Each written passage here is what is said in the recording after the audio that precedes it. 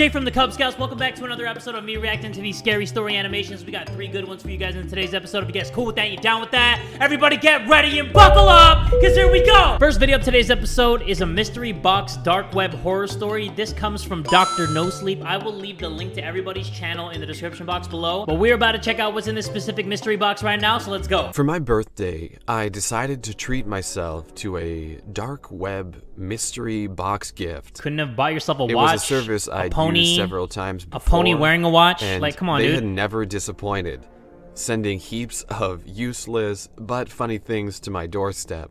Right. Happy birthday, Trevor. A note on the box read. They left him a birthday card along with his present. I need to start ordering things from the dark web. Amazon doesn't do that for me. I picked up the package placed on my doorstep and noticed a letter attached to it. Right. There comes a time in every man's life where their skills and knowledge has to be tested. With that in mind, I shall set you out on a treasure hunt. Please follow the instructions within the box and dark web on some reasons, Shakespeare shit. Burn every letter once it has been read or solved. To my surprise, the note was signed by Pete, my best friend since childhood. It was a neat surprise. Dude, can you stop with that mouth? But I was confused Stop as opening to how that mouth exactly like that. He's just like, he'd gotten involved like with randomly, the he'll anonymous just be like, service. Whether he was just an active user there himself who'd recognize me, all right, let me stop. Or if he'd been contacted by the website, Pete loves you, bro. Know. Nevertheless, I want Pete to love me. It seemed like a I want cool somebody gift. named Pete to love me. My first clue would simply be a piece of paper with 2 incoherent words written on it. Van Mace. It's an anagram. Come on. I mean, I don't dabble in the dark web, but that's an anagram. Come on, stop playing with Could me. it be a name? Nope. Maybe a location? Nope. I sat down with it and contemplated the words in front of me. Did me and him both rub our chin pubes at the same I time? realized it was an anagram. Anagram. The letters just Anagram. had to be rearranged to form a new meaning. Man cave. Man cave was the hidden message. It was a reference to Pete's basement, a place we'd frequently spent our Saturday nights playing video games and drinking whiskey. Okay, I have a theory already. Pete did send the box to him, and he wants to meet him in the man cave because the way he's looking at my guy right now, I bet you he just wants to be like, happy birthday, I love you. You like my present from the dark web? Yeah, well, there's more where that came from. You like those cups of apple juice I got you? I know they're your favorite. How about this game of Call of Duty, huh? It's the best. I would die for you. I burned the letter in accordance with the instructions and quickly made my way to the man cave. There, I used my spare key to unlock the door. Hey, imagine though, if Pete wasn't the one that sent him that, and it was a different man cave in a different location, and Pete was down there clapping somebody's cheeks. Half expecting a surprise party. Instead, all I found... Hey, he's doing the face again. Maybe Pete is clapping somebody's cheeks. Maybe he's clapping his own cheeks. Who knows? An ace of spades and a picture. Both were okay, what does that mean? Ace of spades, forest, and a knifeu. I removed the knife and checked out the clues. The picture itself was of a place we frequently went with friends to smoke and relax. Losers! A beautiful field. Come on, guys, smoking's bad for you. No one knew about. Yeah? You on my side? It was just a short hike outside the city. I made my way there in about an hour. Bro, that's Pete. I'm calling it right now. Pete is in there. He was sending my guy, I forgot what his name is, Trevor, right? He was sending Trevor some kind of clues, and then he killed himself, and now he's gonna frame him for the murder. Happy freaking birthday, Trevor! Our usual place was hidden in the shade beneath some trees. Once there, I noticed a shovel sticking out of the ground. I'm about to foam at the mouth because I feel like I'm right. On top was some fresh my jaw's locking up because I'm right. Spade. Ace of spades. Ace of spades. Very creative, I chuckled to myself. Without hesitation, I picked it up and started digging through the ground. After less than a minute, what else could be there but a body? Something solid. Expecting another clue. Like he about to find a body or catch a body. One of the two. The dirt. As I put my hand on the cold surface, I immediately retracted it in shock. It's a body. That mouth like that, it's a body. It was Pete. It was Pete! Buried under I the was dirt. right! Guys, I think I need to stop talking. I'm basically one big spoiler alert. Dead from multiple stab wounds to his chest. Dude. In shock, I called the police, devastated by the loss of my best friend. While I waited, I sat down and tried to figure out what the hell had happened. That's when I realized that I had burned every note and that my fingerprints were all over the murder scene. That's clever. From the strange knife in the basement. And then his fingerprints to are on the knife that killed Trevor. The shovel itself used to bury him. You got played on your birthday, dude. Been set up. Wow, that was actually good. Hey, I'll clap it up to that. I'll clap it up like Pete was clapping somebody's cheeks in that man cave. But hey, I know what you're all thinking right now. The fact that Pete was in there and then Trevor got framed for Pete's murder on his birthday, I think we can all agree. What a twist! Next video of today's episode is called We're Watching You, Llama Arts. Watching me? They better not, I swear. Story by Andre Ferreira. Dude, that's a baller name right there.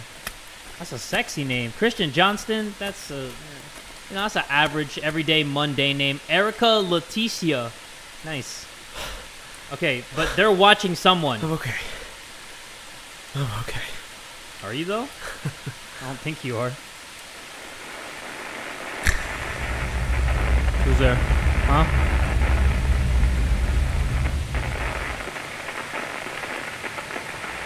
Okay.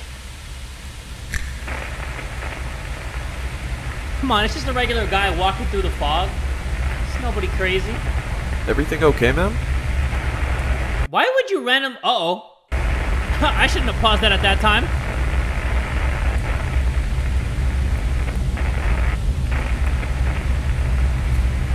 Yeah, I think you gotta run at that point. If you see somebody looking like that, you just gotta go... Huh. Goddamn shoe. It was tied, bro. And then you untied it just to tie it. That's like when socially awkward people at parties check their phone and then start refreshing their phone just because they want to make it look like they're doing something. He untied it just to tie it. It's a quiet neighborhood. Maybe I'm just exaggerating. Maybe, baby. Now's not the time to be taking a nap right there, though. I'm just saying. I'm just saying. I'm not a doctor. I'm just saying. What the? Yo, can somebody get this freaking what that mouth do bald penis head looking ass out of my face before he catches these hands? Like, I don't got hands, but he can catch them. He told Is them. there something I can help you with, sir? Brains. Come on, man. You're seriously freaking me out.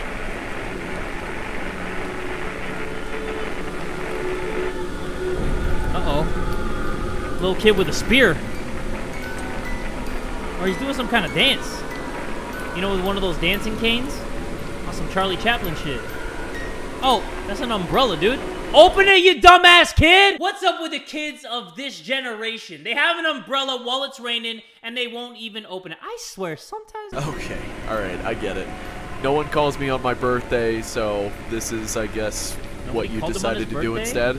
I would have called him on his birthday. Guys, I played enough Silent Hill, okay? Just tell him that nobody called him on his birthday. I'd be like, ha! Nobody called watching you. What the hell? You like to be seen. Oh, crap. What in the world? Hey, she's like 3 feet tall. I would have just kicked her like a football. You scared no little girl with an umbrella? Uh-oh. Don't look forward, my guy. Don't look forward, my guy. Don't... There's no one here. What's happening? Oh! Does he see dead people? Yeah, there you go. Can that rock hit 10 people? Like to be seen. What the fuck are you people talking about? Please be a dream. Please be a dream. It's a dream. What the? Night of the Consumers? Retail does that to you, huh? hell did I get here? Where are those people? What were those people? Hello? Is anyone here?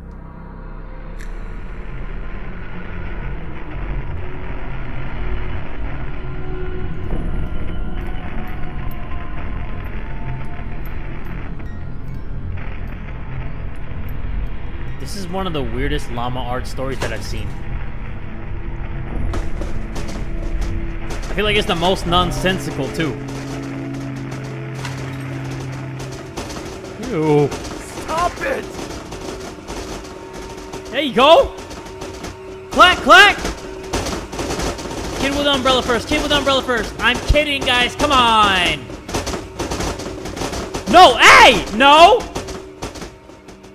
There's enough in there. There's enough in there for everybody.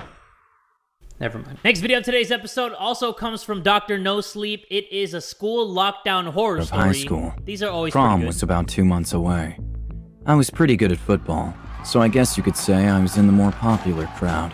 Wow. I never really forced relationships, and women usually just came to me. Dang, dude, my bad with the flex, my G. Thanks for letting me borrow the Lambo. I'll return it as soon as I can. Sheesh. I had heard from other people that Sarah wanted to go to prom with me. Sarah was in the same grade as me. She was such a beautiful girl that even seniors wanted to date her. Okay. I knew that Sarah had just gotten out of a long relationship with another guy named Trent. He was a freshman at our high school. I bet you and Trent was is a an little asshole. off in a way that's hard to describe. There was gossip in our school that there was something mentally wrong with him. The zoom outs and zoom ins Because are of the kind of choppy, recent huh, breakup guys? between Sarah and Trent, I kinda didn't making really my want eyes to ask her flutter. to prom. All of Sarah's friends badgered me relentlessly to go to prom with her. They assured me everything would be fine. Even my guy friends told me I needed to grow a pair and ask her to prom. Finally, one afternoon, I intercepted Dang, she looking like the white version of Dora the Explorer. She looking like Dorothy the Traveler. Sarah in the parking lot and asked her to prom. She was delighted, and I went home feeling like I was on That top was of the the world. dumbest joke. My feeling I'm so of sorry, euphoria guys. faded, I'm so sorry and you I had to opened a put up with me. Snapchat notification on my phone. It was Trent. He was Oh, trying to jeez. add me on Snapchat. Trent. I thought I couldn't just ignore him, so I Not added the him dick back. pics, Trent. Immediately, I received a Snapchat message from him. It read, "So, I heard you asked my girlfriend Sarah to prom."